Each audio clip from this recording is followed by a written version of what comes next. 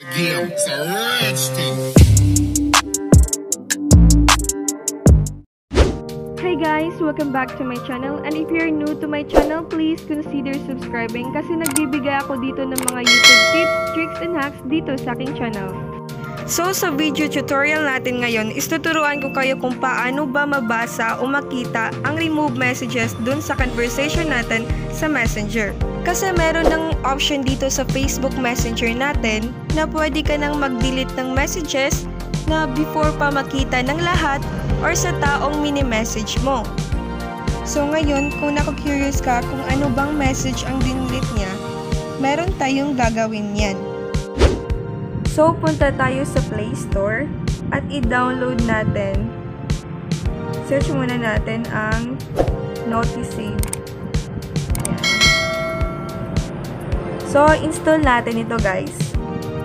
So ayun guys, installing na itong Messenges application natin. Ito ang gagamitin natin para makita ang deleted messages na sinend nila sa atin.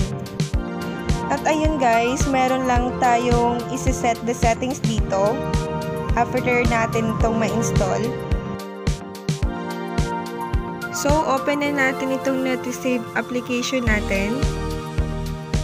Skip lang natin ito.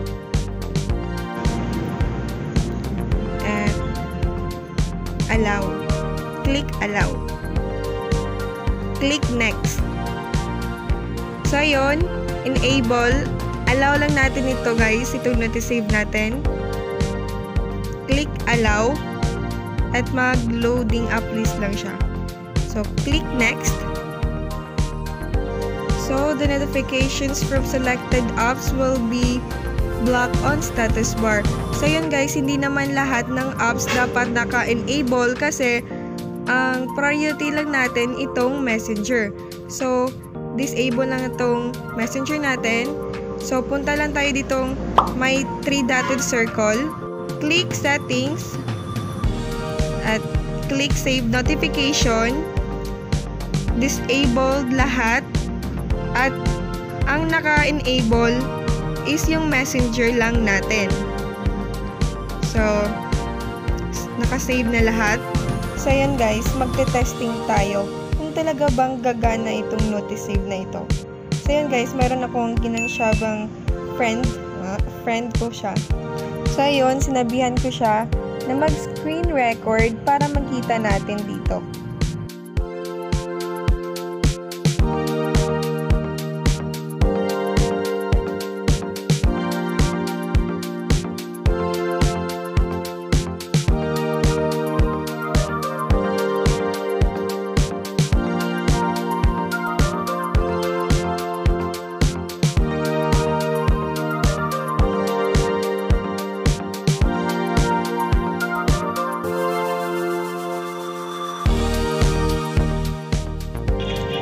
So yan guys, ito naman din yung akin. Nag-screen record din ako. So, as we can see na remove message niya na.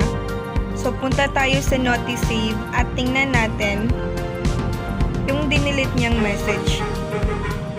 So yan guys, nagsisave na siya dito at effective itong ginawa natin. So, I hope nakatulong ako sa inyo, and don't forget to subscribe to my channel para mas marami pang video tutorial ang may tuturo ko sa inyo. So, yun guys, so hindi pa tayo matapos, mag-pick muna ako ng isang winner ng ating 15 pesos load giveaway.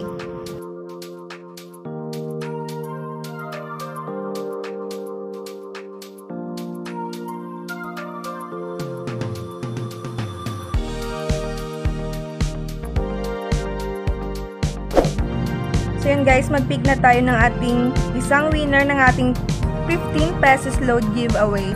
Copy link lang itong ating last video at i-paste natin dito sa comment picker at ang ating hashtag #JulieferGunida.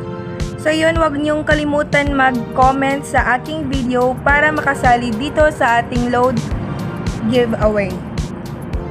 Get YouTube comments at ang ating commenters ngayon is 15. Start.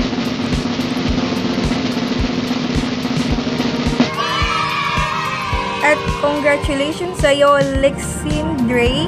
Nanalo ka ng 15 pesos load giveaway natin.